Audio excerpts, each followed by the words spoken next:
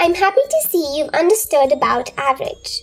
Now it's time to practice what we learned with the exercises. I'm all set to bring them on. Find the number given the average. Average cost of 2 books is 15 rupees. If the cost of one book is 20 rupees, what is the cost of the other book? We know that average equals sum of all the numbers by number of items in the group.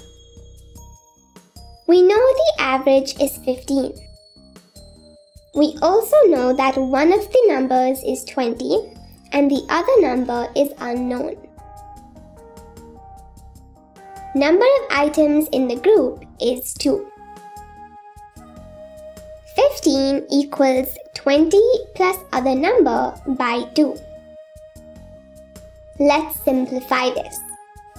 So first multiply both sides by 2. We get 2 times 15 equals 20 plus other number.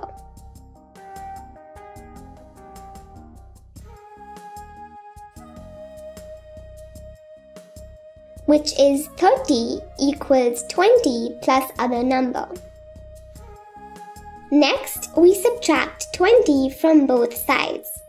We get 30 minus 20 equals 20 plus other number minus 20.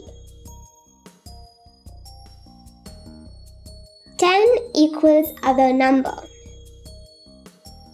So the cost of the other book is 10 rupees. Much better. Average weight of 2 students is 28 kilograms. If the weight of one student is 30 kilograms, what is the weight of the other student? Thank you for watching. Enroll now. To access all 107 videos totaling 10 hours and 41 minutes, featuring introductions, examples, and exercises for Grade 5 Math.